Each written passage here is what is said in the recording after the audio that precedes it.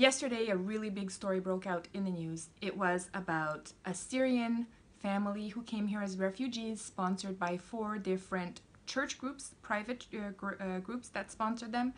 And it turns out that one of the kids was planning a terrorist attack. So a huge investigation, there was a big news conference about it.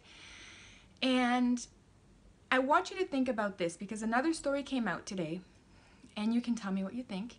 But knowing that the liberal media controls all, like the liberals control all the media, the mainstream media for the most part, they don't control me. This is why I can come on here and say stuff like this.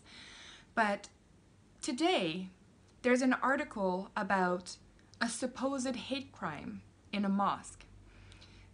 And this is the question for you guys. Don't you find it weird that immediately, the very next day, all of a sudden, after a terrorist plot is foiled, the very next day we come across some kind of a hate crime against the mosque?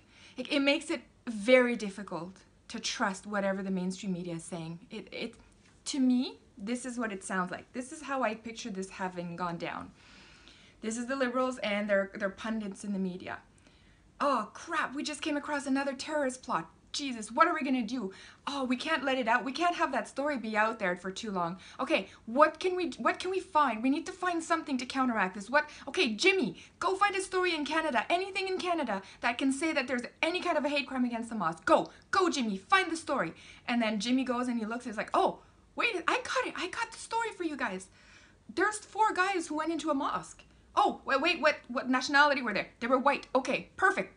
4 white guys walk into a mosque. Awesome. Let's run with it.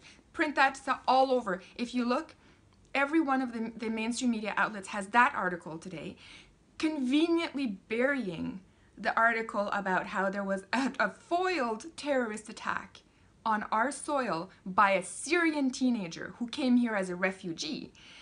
And what did these 4 white guys who went into the mosque do? They went into a mosque. They walked into the mosque. They looked for a washroom. They walked back out. And there was some kind of a confrontation in the parking lot. And I'm thinking, well, that's a little bit weird because they were out and they were leaving. So why would there be a confrontation? We have to ask these questions. What kind of a confrontation could there have been? If these guys wanted to make trouble, they would have done it inside the mosque. They didn't do anything. They just left. And that prompted somebody to call the hate crime unit. This is where your tax dollars are going, Canadians. We are now investigating 4 white guys who walked into a mosque. I wish I could make this stuff up. This is getting insane. But anyways, let me know what you think. I think it's very suspicious that the very next day we have an article targeting white people doing hate crimes against Muslims after a terror plot was foiled. So anyways, let me know what you think. I know you will. Love you all, and I'll see you in the next one.